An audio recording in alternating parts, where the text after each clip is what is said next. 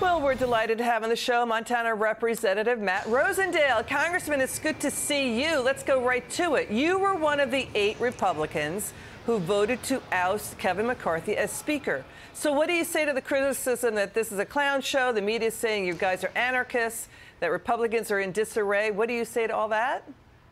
Nonsense. I take no pleasure in removing Kevin McCarthy from Speaker, but I think it's very telling that after we did remove him as Speaker yesterday afternoon, Liz, my gosh, before midnight, we had 5 other members of Congress put their hand up and say, hey, you know, I'm interested in being the next Speaker.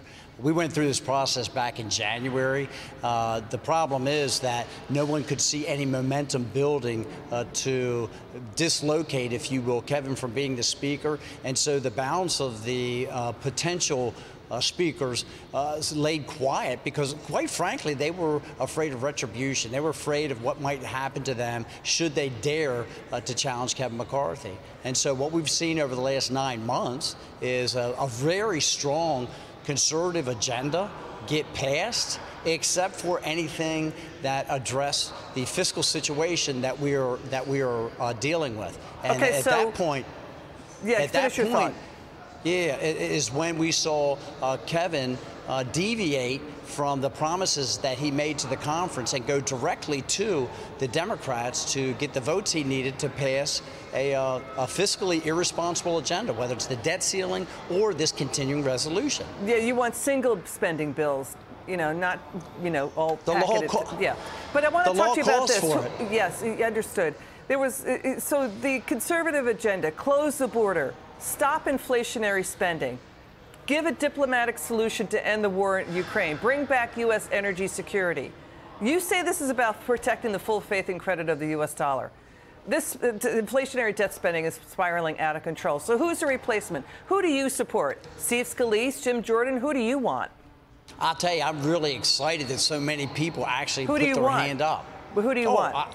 I will tell you what I want. Okay, what I want is somebody who's going to be trustworthy, which Kevin McCarthy is not. What I want is a leader that's going to give us a vision and then incite the enthusiasm to pursue that vision amongst the conference. Okay, let me put it to you this way. Do you like the names now up? I mean, we see Kevin Hearn also coming in the mix.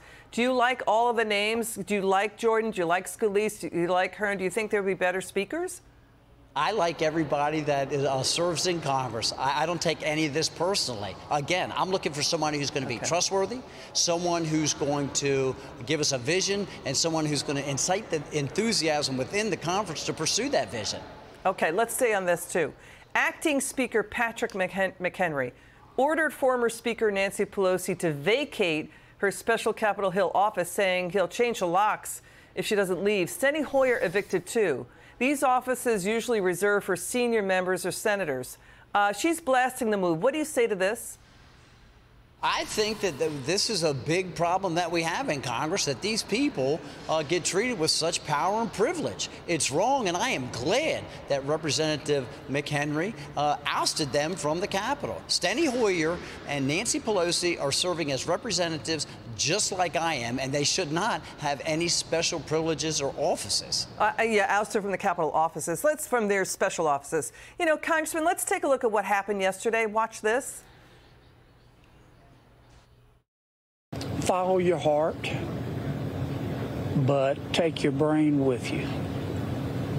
The American people expect us to govern.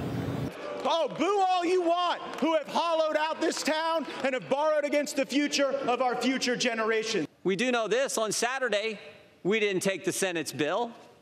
They tried to send over and shove it down our throats. But when the Senate tried to send us that bill, he said no to it. I think we should keep him as Speaker. I yield back. Accordingly, pursuant to Clause 12A of Rule 1, the Chair declares the House in recess, subject to the call of the Chair.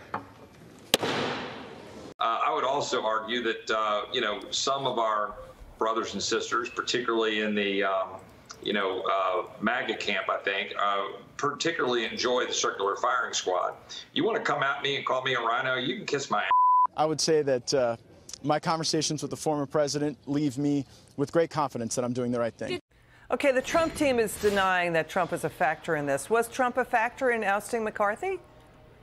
Oh, I don't think so. I think that, honestly, that the conference saw Kevin McCarthy negotiate outside of the conference and allowed the Democrats to dictate what the financial policy was going to be. That's why we saw them pass the debt ceiling with more Democrat votes. That's why we saw them pass a continuing resolution with many more Democrat votes than there were Republicans. And I think finally, Liz, when we heard that Kevin McCarthy had negotiated a deal with President Biden to provide additional funding to Ukraine in exchange for border security, that's where folks just said enough is enough. Got it. Congressman Rosendale, thanks for joining us tonight. It's good to have you on. Thank you, Liz. Look who's